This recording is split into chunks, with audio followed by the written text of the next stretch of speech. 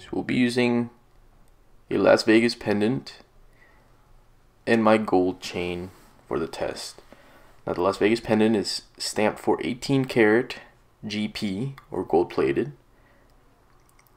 and my chain is stamped for 18 karat.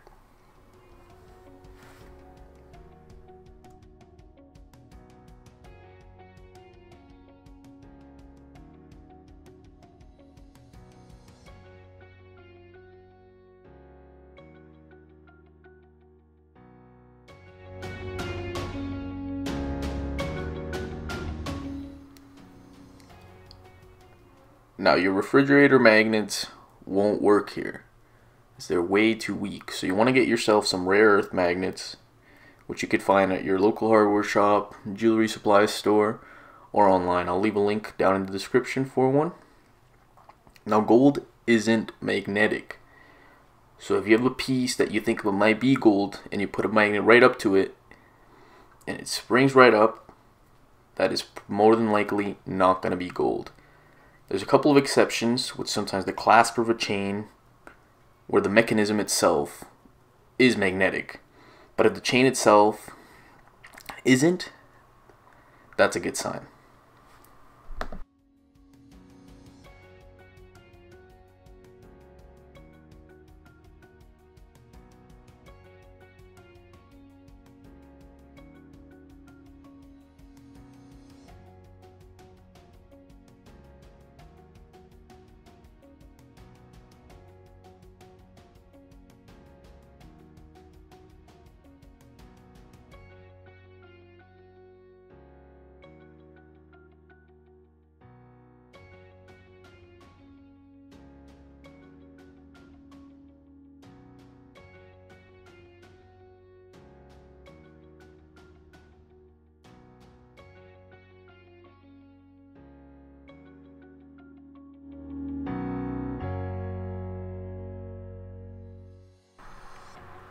Now for the next test, I'll be using my trusty stone here along with some 18 karat acid in order to test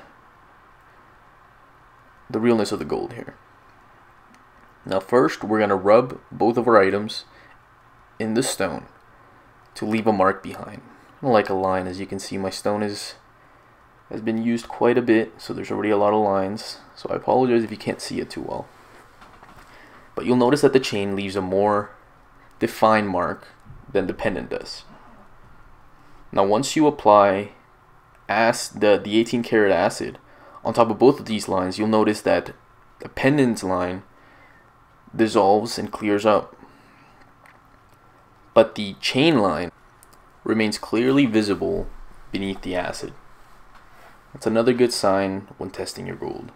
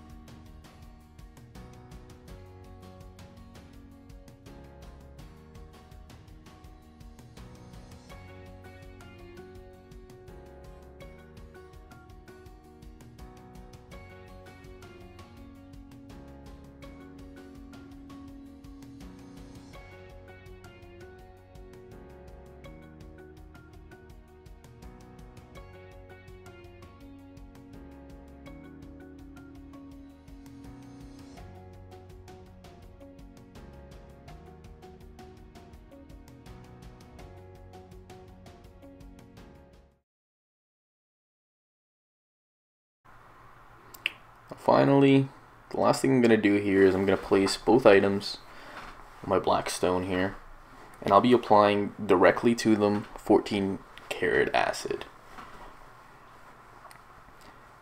Now, as you can see in the video, I wasn't using gloves as I had run out of them, but I do highly recommend that you do, as getting these acids on your hand will leave them stained and it will burn and itch for a little bit.